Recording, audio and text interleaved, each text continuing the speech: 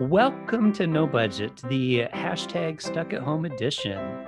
So, we are doing a special episode today with Chiara Viale, who we previously had on the show and spoke to about her film, The New Music.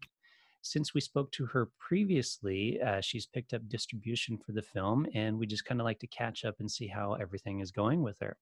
The film itself is starring a brilliant actor by the name of Cillian McAvoy, who plays a young man who finds that he is suffering from an early onset Parkinson's. The catch is that he's a concert pianist and it's interfering with his ability to play. And so he joins a punk band, and I guess we'll get into it from there. Is that a roughly decent description of the film, Chiara? Am I forgetting something? Absolutely, yeah. Perfect. Well, thanks. And Well, can I just add that when we spoke to yeah. her last, that you'd done the principal photography, but you were in post-production. Yeah. So there was at least 2 years, I'd say, from our interview Yeah. to the time it was finished. So Mhm. maybe you can just tell us how that went. Yeah, no, it was I remember clearly the interview, and it was so nice, by the way, for you guys to have us on the show that day. And just remember all the excitement there was about it's done, we finished the principal photography.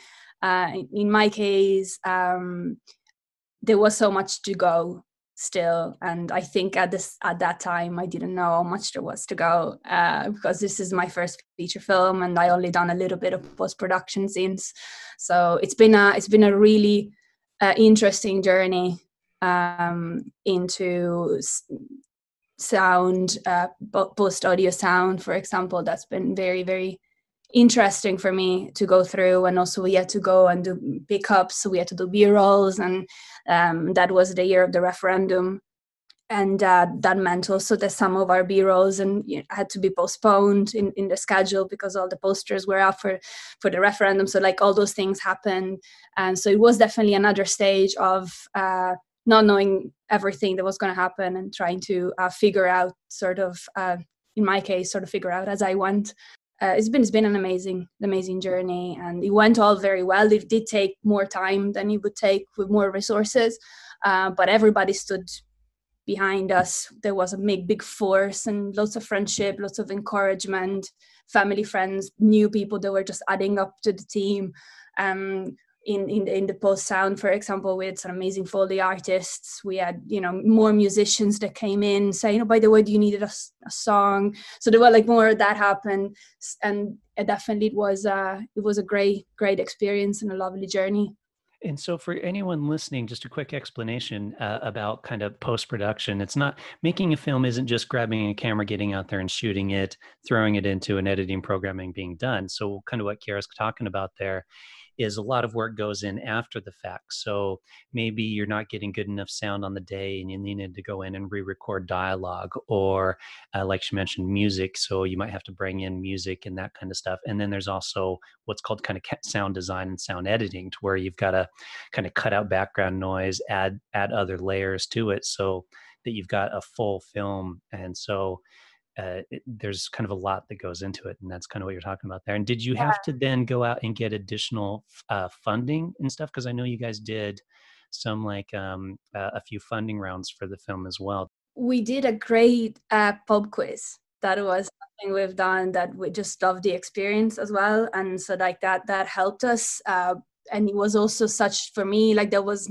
March last year, March 2019, and that was an experience where so many people that were curious about the film, that were behind the film, some people had donated to the film before and they just wanted to know what was up, they came up that evening. So there was such like also a moment for me to go up and tell people, this is where we are, this is what we're doing, this is why we're here. Because the new music has always been such a like, it's been a film that me and Philip thought about making together and such. But and then the Young Parkinson's Ireland came along to help us through, and then more people did. So it's always been about, it was always a lot being about community and about friendship and just people we knew. Lots of the people in the film came from our contacts in the Dublin Filmmakers Collective and such. So that was an important day for me. Just kind of saying to people, this is happening. Don't don't think that we're not going to finish this. We are. So that was a thing we did. And then for the rest of it was self-funded. So, but it was so amazing. So I saw it in the IFI in screen number 1. And I remember opening the door. I think, Carl, you were there as well, weren't you? Oh, yeah. And I remember opening the door and it was so packed, I couldn't get a seat.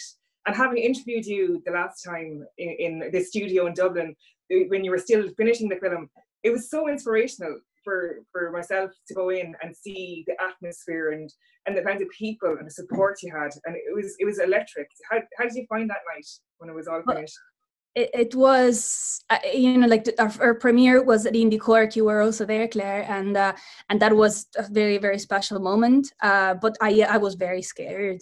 Of course, I was really, really scared of, are people gonna like this? But also there was a little bit more backing because lots of people also came from the cast. We had some of our crew. If you remember that evening, we had everyone lined up by the screen at the end. Everybody said what they did in the film. So it was lots of us. So it was a night of celebration. But the IFI screening then was very, very special because I remember arriving early and just kept seeing people coming in that I didn't know. That nobody, I was like, this is just a person that's going in buying a ticket, so that definitely was very special. And just the answer from the audience and just feeling, like I sitting there and, I'm always with the new music. It's always for me, when are people going to start laughing? Are the jokes working? What is the vibe going? And you can really feel that when you're in the audience, how people are, because what's going to happen next. So you kind of try to see how people are reacting. And the more they get into it and the more I see that the film is doing what it's supposed to do, the more I feel relieved that the message is coming across. So that was, for me, that was an incredible experience. And also knowing that the film was going to be moved to the biggest screen as well, that was very special. And just to touch back on the audio post-production I was talking about, that was, I'm so delighted, I'm so happy that we put so much effort into it because of the film. There's so much music everywhere in it, so I'm so happy that also, I think, made the film so much in terms of emotion and how much people were being carried through the film thanks to the soundtrack and the sound design. And where did you find a lot of the music? Was it like written locally or? So so the 2 songs that are played by the band in the film, they are original pieces that were composed by Zach Stevenson from the band Monkey. They're a Dublin-based band. So we got in touch with him before we started shooting the film all together, of course. And I talked to him about what kind of sound I was looking for, and he composed 2 songs that the actors learned, and so that those were the ones physically performed. Hide, that plays around half an hour in, and Home, that plays different times and then all together at the end of the film. And then the rest, so then we had a lot of commercial music in it, so lots of tracks of different bands, and they kind of come off from all over. So there's UK bands, there's a band from the Netherlands, Antilectual, there's a band from Israel, not on tour, there's Dublin, it's an Irish singer-songwriter, Bird Woman, there's a Dublin band, Checkpoint. So there's a little bit of everything. And they mostly came from people that we knew. Killian is friends, and he used to have a podcast when he was living in Scotland. And when he was there, he interviewed bands and had bands on his show. And so he kept contacts with these people. So we were able to get in touch and say, this is the film we're making. This is where the money is going. It's a charity thing. Do you want to help? Then there was the UK band Crywank, who actually got in touch via Twitter with us, just saying, we heard about the film. Can we do something? So that's a very special thing that happened to me as well. So being able to get to know this band and pick a song. So that's been very special. The last bit I want to touch is also that there is original piano music in the film, and that's composed and performed by David Sangster, who's a pianist from the UK, and he has Parkinson's. So he also was a person who got involved in the project. Yeah, it was just while we were editing. because I was looking for piano music as well. I didn't know, I just thought I was going to use very famous piano songs everywhere. And then he got in touch and said, would you like, what can I do? And again, for me, it was just music, so that's also a big collaboration that happened. So there's a few scenes where you hear David playing. So that's very unique, I think. I don't know, but like in my experience of that hasn't happened to me yet. So and it's funny because I wasn't aware of young Parkinson's. Like I knew Parkinson's is associated with older people. It was only since you started making the film and I was talking to you about it. So it's such a great film to highlight, this issue.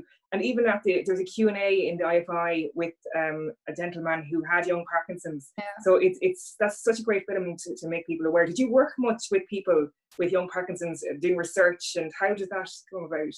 So I started off, so I wrote the first draft of the script, and then and then while we were working on it and we were doing pre-production, so Philip Kidd and me were seeing each other and just going through the locations, thinking about what to do. And that was before, so that would have been around April or May. And then one day we were driving back and we were sitting in the car, and then we thought, what if we decide to make this for charity, which, it hadn't crossed our minds. We didn't even know if the film was actually going to be made or filmed. And then, so I got in touch with Parkinson's Ireland, and they got me in touch with Young Parkinson's Ireland. And then there was a few, email exchanges, and I was put in contact, and I met with Claire, who's a lovely, lovely person. At the time, she was 27. She was diagnosed when she was, I think, 24. So I just I sent her the script. She read the script. We sat, in Starbucks together, and she basically told me her story and what she thought about the script. I had lots of questions, mostly, kind of very clear questions. Is this a scene that makes sense? Is that, basically just is what I've written out of the research that I made by myself truthful enough? And she guided us, and in the right direction. And so that was around that. That's more or less how we started filming. And then we got back in touch with them after we finished principal photography. And then, so we kind of kept them updated with, this is what we're doing, sort of thing. We got in touch with, I met Joe Condon, was the head of Young Parkinson's Ireland as well. And then we showed them the second cut of the film in, spring 2018. And then that was another moment of, this is what we actually filmed, what do you think? So then again, there was an exchange there. That's where I met Gary, who was there at the IFI.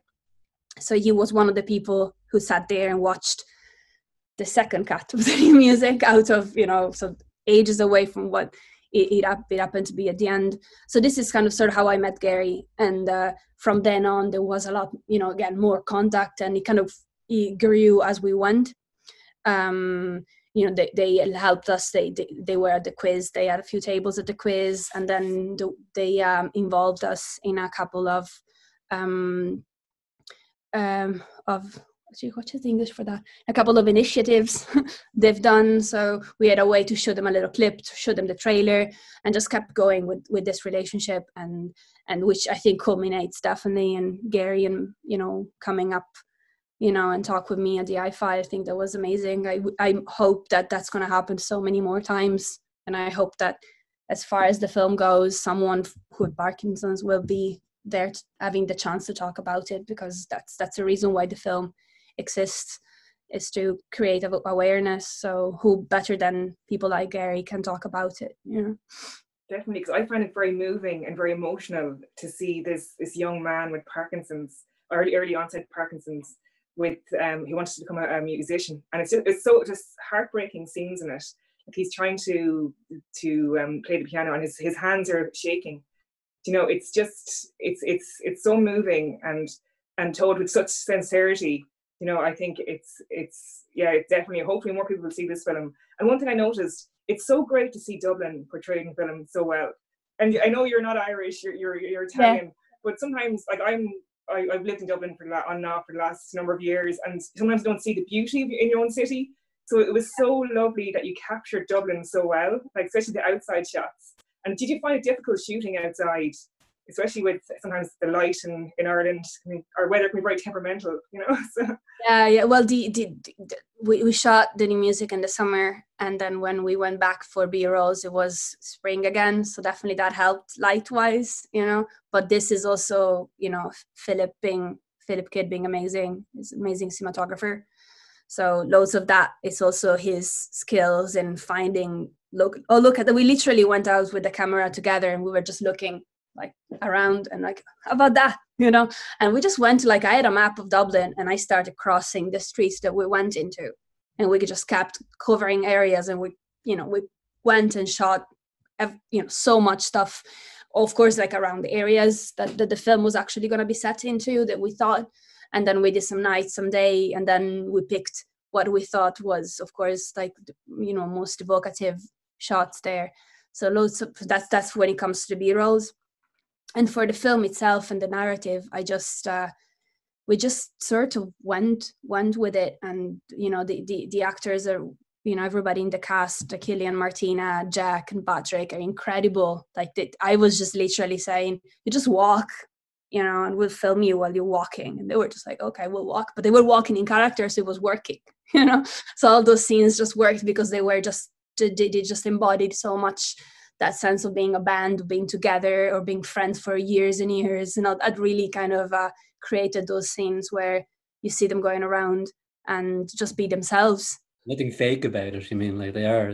Yeah, that's what I mean. Very truthful. Mm-hmm. You know, nothing much set up, and not trying to be a band, but just trying. You know, they don't. This is something I love about the Cellmates, which is the name of the band in the film. They look like they're a band. Mm-hmm. Yeah, and like you can tell there's such great chemistry between them. Like, I'd say they're all really good friends. I know some of them personally, and I know they're good friends in real life. You can see it on screen. Like, there's such great chemistry between all the lead actors in the band. So it makes a massive difference, isn't it?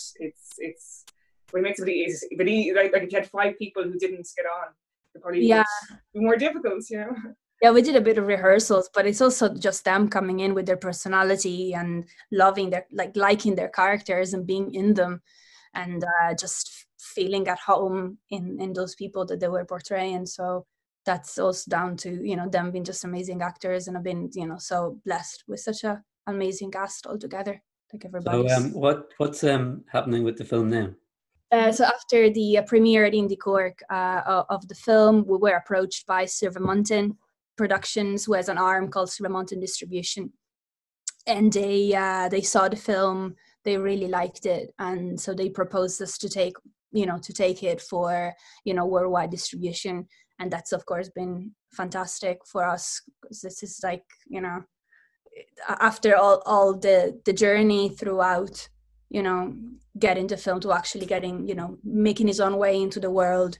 I think it's really amazing. It's been a little challenging for me personally, because when you're so close to the thing you've done, you know, if even something like this for me, especially maybe because, again, I've been so involved in the process throughout, and I kind of sort of felt a little bit like, do I want to give it away? You know, what you know, all that kind of sense, you know. But, like, of course, that's just you know, being emotionally close to whatever you creatively made, and, you know, kind of wanting to control everything about it, you know. And it was shown in Chicago, the Chicago Irish Film Festival, back it was the end of February. And I had it last year with a good friend of ours, Savannah, and it's such a terrific festival. And how did you find Chicago, and how did you find the American audience response to it? So Chicago was incredible. It was a lovely experience. Like, I know you guys went, and it's been great. We were also quite lucky to come out of Chicago right before all the lockdowns started to happen. You know, that, like, it was, you know, if that happened a week or 2 weeks later, it would have been very different. We might not be able to travel and everything. So Killian and me went over there, and it was a beautiful experience. We had such a warm welcome. The festival was so nice, so well organized, but just the warmth and everybody involved. Jude is incredible. You know, it just feels like there's so much heart behind it. and all the films were so carefully chosen as well. Like everything, we went to see a lot of the films, and we just had such a great experience just sitting there watching what their selection was of the shorts. And so like we really thought of really nice, and they just took care of, like looked after us so well. Like it's been so nice. And we had a good turn up. We didn't have a huge turn up in Chicago, but also that's it's very understandable because nobody really knew us over there. So but there was anyway a good amount of people who came. And again, we had we improvised, we were given the chance of a Q&A there as well. It was loads of questions. That's something I really noticed there, like people not afraid of asking questions, like loads of questions, and then they come to you afterwards and they keep asking you things. So there's been a nice evening as well, because there was lots of confrontation between us and the audience, and afterwards more questions. And so it's been, I think it did touch the heart of the people who watched it, which again, it's my it's the reason why this was made. And have you put into any other festivals? Well, we didn't personally, because right after, like when we went to Chicago, we had already been taken over for distribution. So we are hoping something great will come from this. So we haven't heard back from festivals yet.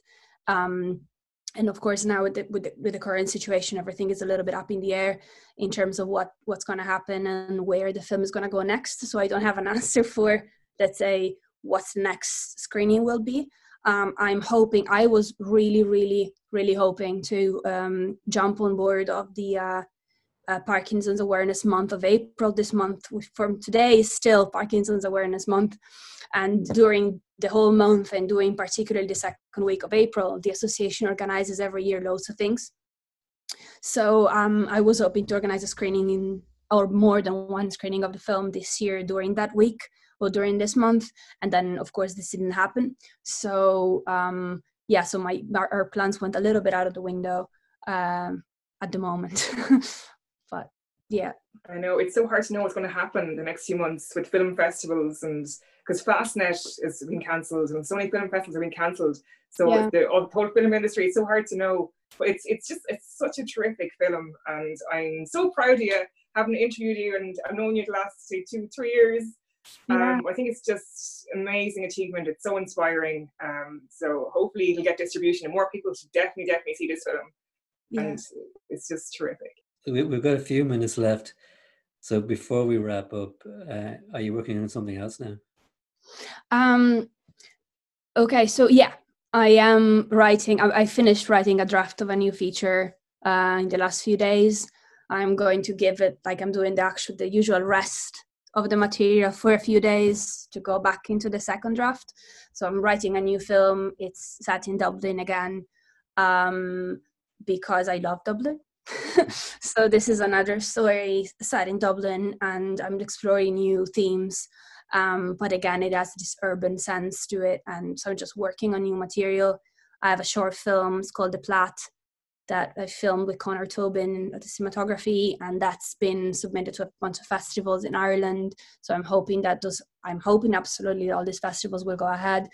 But I'm also happy that, I think it's a situation where if filmmakers can submit their films to festivals that they support, regardless of knowing is this festival going to go ahead, I think it's a great thing to do, because festivals need support to exist. So if you want those festivals to have another, edition next year, or if you just want to be supporting them, I think sending the film over, it's a good idea. So I've done that regardless, and even if if any of those weren't to go ahead, I'm still delighted that I did something for them, just to support the festival, especially in Ireland, the independent festivals and such. Right. Well, we always like to end every show with giving you the opportunity. If people want to track you down, where can they find you, or where can they find out more information about the new music if they want? So the new music is on Twitter and Facebook, on Instagram, as you can find it as a new music film, the new music feature film. And we have a YouTube channel that has loads of our in-production video behind the scenes. So if you want to have a look at how we look like in 2017 shooting. There's lots of videos of us doing that, plus the trailer and more information. And so yeah, you can find us basically on all social media. And I'm also on social media myself, and my company Beautiful Productions, it's also on social media. So that's me. You can find me there. And follow the film, because there's going to be more happening. So to anyone watching, I'll throw links to all of that in the show notes, so you can track Chiara down if you'd like. And with that, I guess we should say thanks for joining us. And thanks everyone for having me, and thank you. everyone for watching.